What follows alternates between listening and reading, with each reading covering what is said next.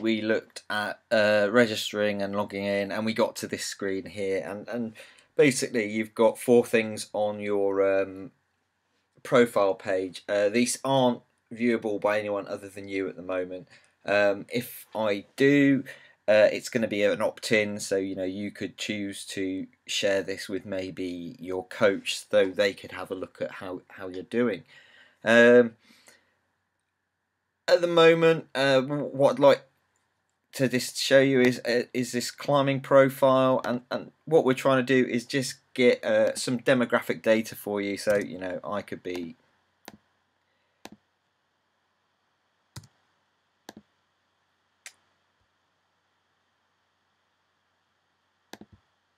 just enter some of these. No, probably.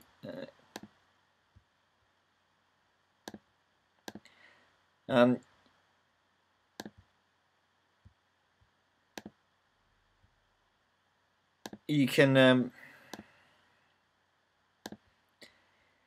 All we're trying to do is just get some more information off you. So one of the things, if we do some sort of research-based stuff on this, we're going to look at maybe does monthly participation reflect your grade, and other things like that. Are the things that you'll see in the performance profile, are they linked to whether you're a trad climber, sport climber, and stuff like that? So it'd be really nice if you can fill that in. If you eventually come in here and nothing displays on your page other than the climbing profile bit here, and it says click to do it, it's because I've changed the program that means that you will have to do this to actually use any of the other features. At the moment, it's something that I've not done yet. So the most important thing I think from this site is this performance profile, and I'm just going to explain how they work. So basically, performance profiling was developed by sports scientists, and basically a lot of Olympians and very elite athletes use this to constantly decide what they're going to focus their training on for the next month, and so that's what I've done with iCoach. So there is a list of instructions here, but I thought I might as well talk you through it. So the first thing is you need to look at these different attributes, and they roughly fall under physical attributes, attitudinal, psychological, and tactical attributes. If you think that there's an attribute missing from this, please email me and I can add more in for the next time that you do it. But you might think, I need balance, coordination, finger strength, core strength, power endurance, technique. I need to be a bit more aggressive. I need more discipline in my training. I need to concentrate more, a bit more confidence. I need to find better goal setting. I need to cope with pressure. I'm good at climbing arêtes and corners and slabs. I might, crack climbing might need something. Jumping for holds is something mainly for indoor climbers. My on-sighting skills, reading routes. And you try and select up to 20. I've selected just under 20. It doesn't really matter, but the closer you get to 20, the more robust this is. And then when you submit this, you get to another page, and it lists the attribute, the category, and it gives you a short description of what it might mean. And you have these two scores. You might have your ideal climber. Now, most people will go straight to 10. Sometimes your ideal climber might not have 10. It might have, there might be an 8. So just to make this a little bit easier, I'm just going to go through. So let's say I get 8, 7, 8.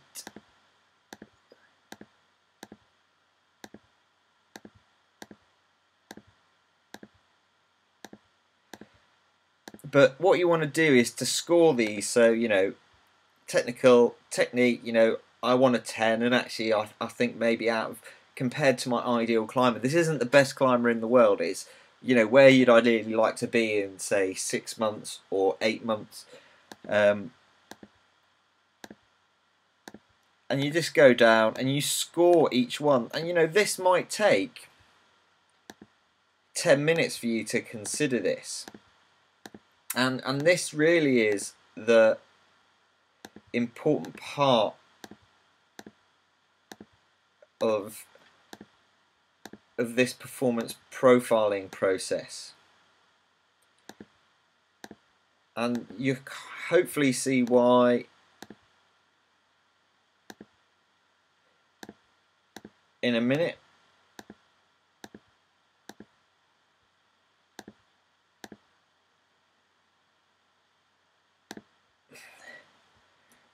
You know, I've just rushed through that just to kind of show you what to do, but you do need to score both of them before you move on.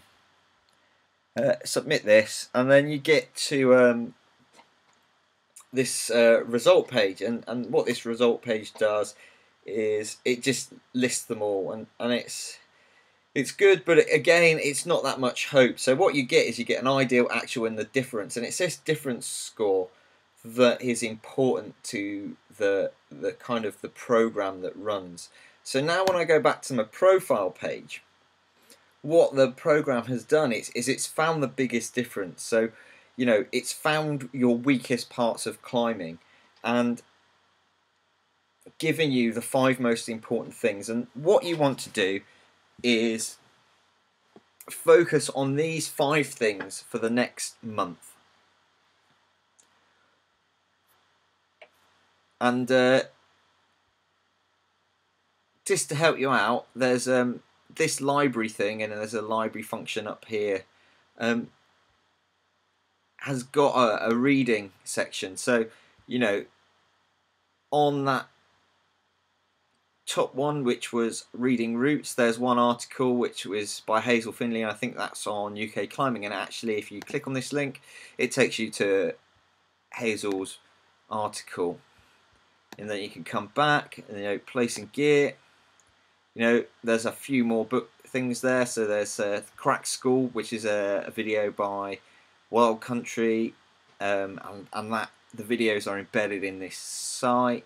Improve Your Climbing by James McAfee, and the Hazel Finley article, and a link to this book, How to Climb Harder by Mark Reeves. And you know, a lot of the attributes on this performance profile, you'll find them in here. And you know, I am trying to promote this because at the end of the day, I've got to try and make money. Anyway, what I'm going to do next time is I'm going to talk to you about this library feature and how you can get the most out of it.